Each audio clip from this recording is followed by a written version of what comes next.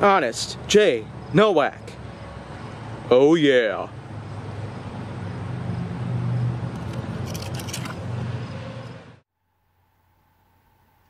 A pleasure to meet y'all at last, and welcome back to Honest J. Nowak. Now here on Honest J. Nowak, I feel like that it'd be a great time for me to go ahead and talk about condensation. Yes. A phase of how weather itself works, and how a cycle of water happens to go about on a daily basis. There's condensation, which can involve the water coming down from the sky, then there's traveling down, then there's evaporation, and of course, it just repeats over and over again for the rest of time. But do you know what? Here's a couple of complaints I got when it comes to condensation. For one, being the condensation that occurs on your beverage.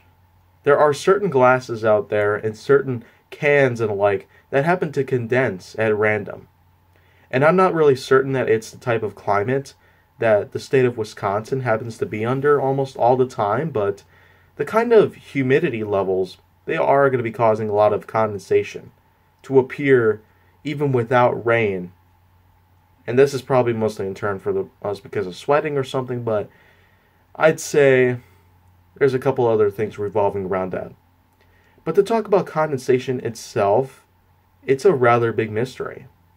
It just continues to come down, just like how evaporation happens, but it's almost like the same thing when we have ourselves a solar eclipse or a lunar eclipse. We see condensation more often than evaporation, just like how we'd see lunar eclipses more often than solar eclipses. And as a matter of fact, we're not bound to get ourselves another eclipse for a while, so in terms of how condensation works, it's just darn simple. So average, it probably doesn't really matter, so I probably should try and suggest that we pretty much forget about this part right here. So, if you want to see more, go down to my channel.